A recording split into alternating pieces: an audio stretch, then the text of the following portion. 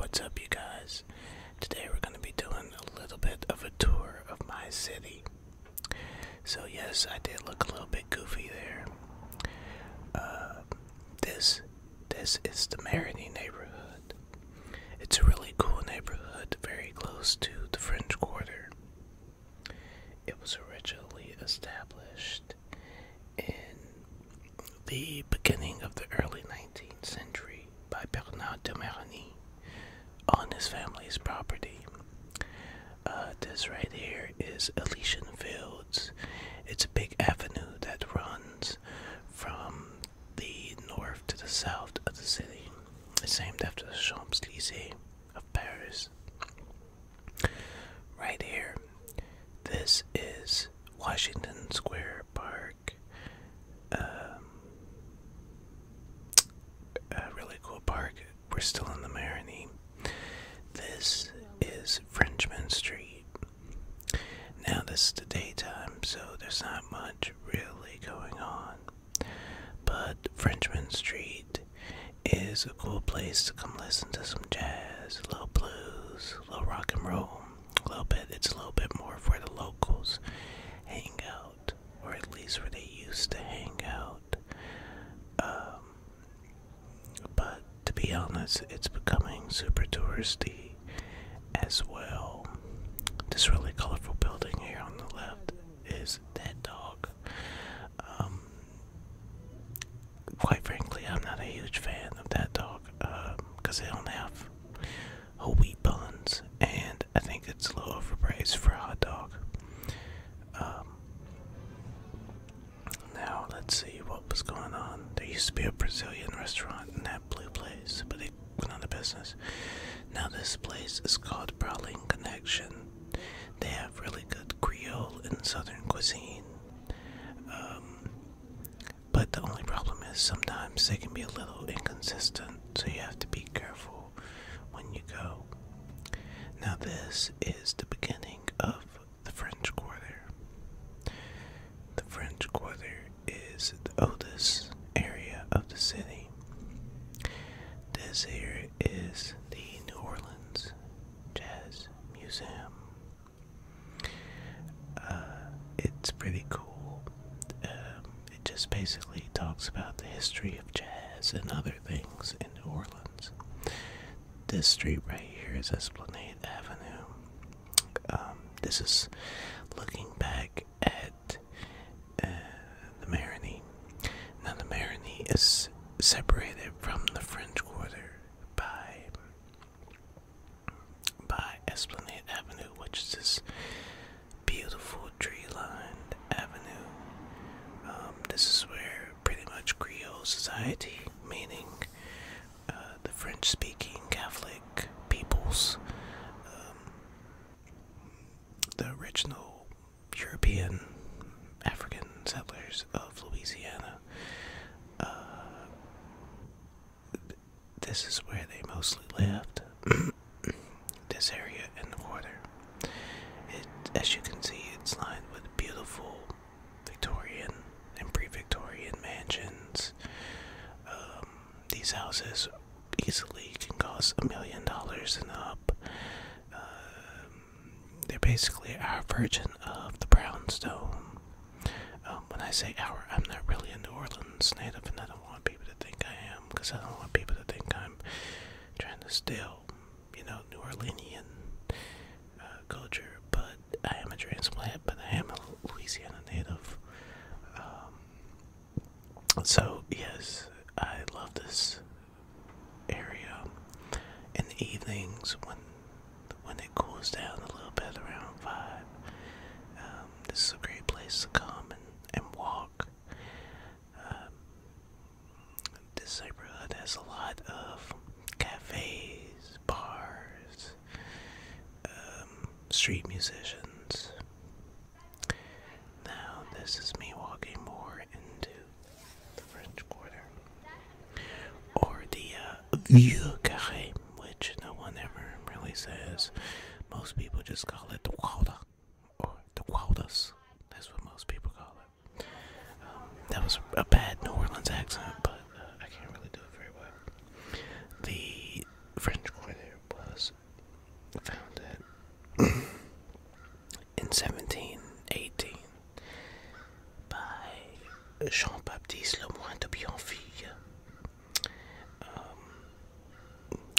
the original quarter actually had a bit of a more French type look to it, more northwestern French, and French architecture, unless you're in the south, tends to be more white and more woody. Google it. But the city burned down in 1788 and again in 1794 when it was under Spanish rule. So when they rebuilt the city, they rebuilt it in the style of Caribbean Creole architecture, which has a lot of Spanish influence. Now, this building here is called the Cabildo, and this church is called St. Louis Cathedral. If you go to any Latin city, they always, no matter where you go, whether you go to Santo Domingo in the Dominican Republic, or Capacien in Haiti, or Mexico City, Mexico, there's always a church and two government buildings. That was the structure, a church and two government buildings and a square. So basically anywhere you go in Latin America, every city is going to have that basic thing. Now this white building right here, that looks more French. French buildings are more white. Here, this is Café du Monde. Café du Monde is world renowned for its beignets. Personally, I don't think they've tasted the same since Hurricane Katrina. They're still good, but they don't taste as good to me. But I would still check it out. They also serve coffee with chicory, which is like this weird root that they add to coffee to give it like more of a bitter flavor, I guess. I never cared for it, but my grandfather liked it. Older people didn't like it. Younger people, we just drink it to be trendy, but quite frankly, I don't like chicory in my coffee. It has a weird licorice taste. This is me on the riverfront. Yes, sorry guys if this is lagging. I'm trying to talk as fast as I can, but it's kind of hard. This is me walking to the river, the Mississippi River, New Orleans, because it was on the river. It was very transient. So you had lots of pirates and people who were explorers and convicts, and obviously when you have a lot of less, let me see a way to put it, less people who are more mobile, more transient type peoples, that's going to open the doors to more party type atmospheres, which is what New Orleans has. And there's a cool little artwork of Martin Luther King. So yes, New Orleans is definitely a party town, because for years and years it was the home of, like I said, pirates, runaways, prostitutes, explorers, the adventurers of society that people like to look down on. But it was just a very working class city. Don't get me wrong, there were definitely the rich aristocratic Creoles and rich aristocratic Americans too, of course, but the majority of the people were working class. This is Royal Street. Royal Street's really beautiful. Lots of beautiful balconies and galleries. Art galleries and also galleries. Galleries are essentially the balconies that come all the way to the ground. Okay, sorry guys. Okay, so this is me on Bourbon Street, which is world famous for debauchery. Pretty much anything you want you can get here. Drugs, sex, alcohol, it's all part of the experience. I love Bourbon. I mean, I don't go out on Bourbon Street much, but I love the idea that we have it. Some people complain, they'd say it stinks and it's too polluted, but guys, it's a city. Of course it's going to stink a little bit, and of course it's going to be polluted. I mean, it's a tourist trap, but it's definitely worth seeing.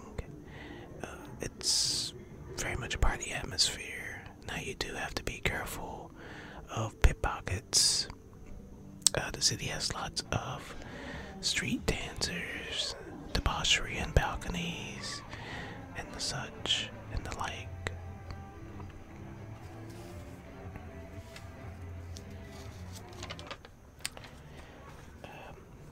Yes, so there used to be a part of town called Storyville, which was like the red light district in Amsterdam. And when that closed down, the government shut it down. This was many, many years ago. The city shut Storyville down, and so the prostitution and all that really became concentrated on Bourbon Street. This here is Canal Street. Canal Street was originally, there was a canal that was going to be built to divide the Americans and the French Catholic peoples of New Orleans. But obviously they never built the canal. The Americans didn't come later until 1803, when Thomas Jefferson, or whomever, I can't remember, was it Jefferson? Okay, whomever, I'll probably have to correct that. But Jefferson bought the Louisiana Purchase. So basically these French-speaking, Creole-speaking Catholic peoples, who were more closely similar in culture to people from, say, Haiti or the Dominican Republic or Cuba, became Americans essentially overnight. So all these southern Americans from like Kentucky and Mississippi and Virginia started moving into the city. And the Creoles did not like that. They did not like the idea of being American. Because remember, back then, America wasn't the country it is today. So, who wanted to be American? Nobody did. They saw Americans as very crude. But eventually, over the years, and through creative things by the government, they managed to take away the people's language and culture, essentially, and now New Orleans has become a very Americanized city. Well, thanks, you guys. This is where the tour ends, and I will see